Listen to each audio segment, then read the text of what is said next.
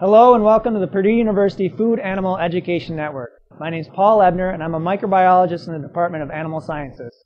In this episode we're going to talk about food animal production and antibiotics. We're going to talk about why antibiotics are used, how they're used, and some of the effects of using antimicrobials in livestock production.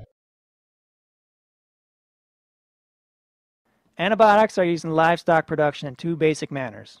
They're used in high doses for short periods of time to treat specific diseases, but they're also sometimes included in the feed or water at much lower doses. Where the higher doses are used to target and treat specific diseases, using the drugs at lower doses is more of a preventative measure against diseases in general. Including antibiotics in the feed at low doses is also thought to limit subclinical infections that can reduce growth rates. As a result, livestock treated with in-feed antibiotics tend to grow more rapidly. So just like humans, livestock are susceptible to bacterial infections. Just as in human medicine, antibiotics provide the producer or the veterinarian one tool among many that can be used to limit the impact of these infections.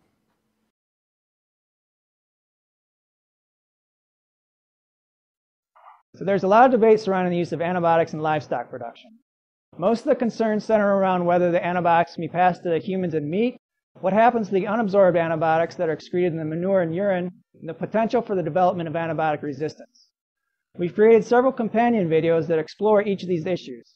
We invite you to watch those videos, and if you have any questions, you can submit them to us directly through the Ask the Expert button on the site.